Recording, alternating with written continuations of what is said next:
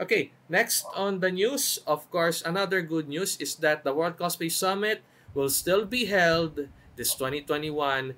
And yeah, last year they had their own online version. Recap to basically for alumni and all.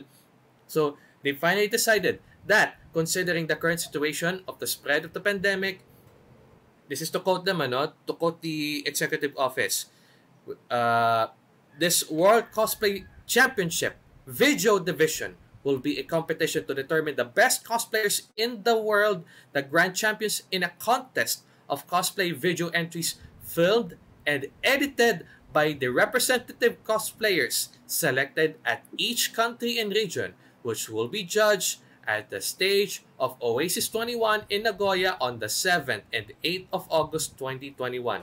Therefore, aside from your prop skills, aside from your skits, aside from your sounds, you need to learn visual effects, visual editing, linear editing, video components. You will be producing, as a representative of your country, you will be producing a video of your entry to the World Cosplay Championship 2021 video division. Therefore, the stakes are much higher. And why do I get excited? Because video production has no limits as far as our minds can take. You know, how many versions of Adobe Premiere Pro have we gone through? Hindi na mabilang.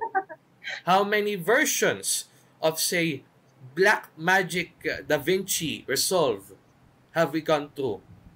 How much versions of Vegas, the software, formerly called Sony Vegas, until Sony spun it up from their division?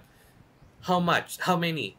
And how far our minds can explore with this video thing. So, ang mga Pilipino pa naman, matataba ang utak.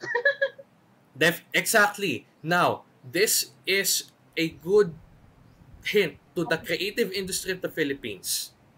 Na, yun nga lang, that is the representative who will be the representative of our country.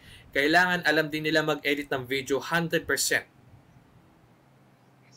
para to have higher chances of winning this competition. Hindi lang bastang visual effects na makikita nyo sa Who Killed Uncle Alex ng Wakaliwood Productions. Not that one.